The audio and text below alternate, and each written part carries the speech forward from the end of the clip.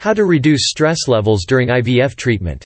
One of the reasons infertile patients are very reluctant to go through an IVF cycle is because they have been told it's extremely stressful. IVF treatment is supposed to require many blood tests, lots of painful injections, daily visits to the clinic, and enforced bed rest after the transfer. Patients need to have realistic expectations, but because of information asymmetry, and the fact that doctors aren't willing to educate their patients, their ignorance about IVF just adds unnecessarily to their stress levels. Sadly, many doctors will try to optimize the amount of money they generate from their patients, rather than their success rates. They subject their patients to a lot of unnecessary routine tests even before starting the treatment cycle, and this financial burden actually increases the stress levels that IVF patients have to go through even before they start. Also, doctors aren't open or transparent about the treatment protocol, which means everything is done on a very ad hoc basis, and the patient is completely clueless as to what to expect next.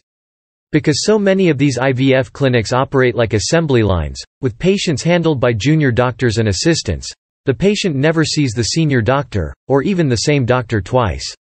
Often, this means the treatment plan and advice change from day to day, further adding to the patient's confusion and stress. We take pride in reducing our patients' stress levels by dispensing huge dollops of information therapy on our website at www.drmalpani.com. This reduces the patient's anxiety because they know exactly what's going to happen, and when it's going to happen, so they can plan accordingly. We proactively answer a lot of the questions about the possible risks and complications, so we can get rid of the misconceptions and myths they may have heard about IVF.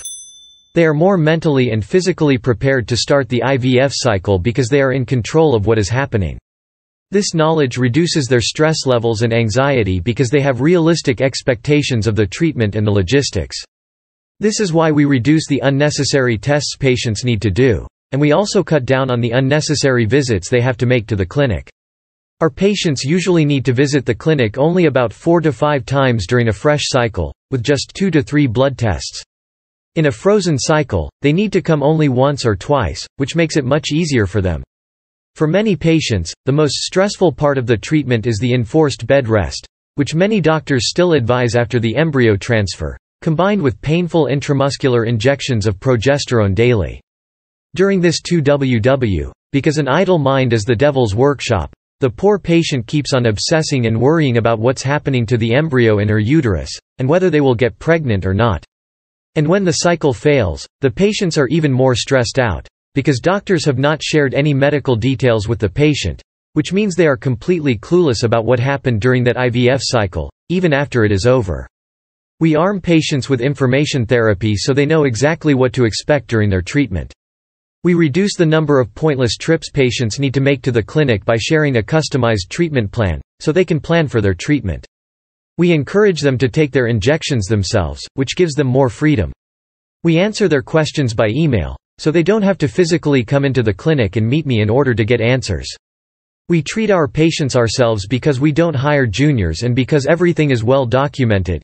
Patients are much more confident and comfortable when taking treatment in our clinic,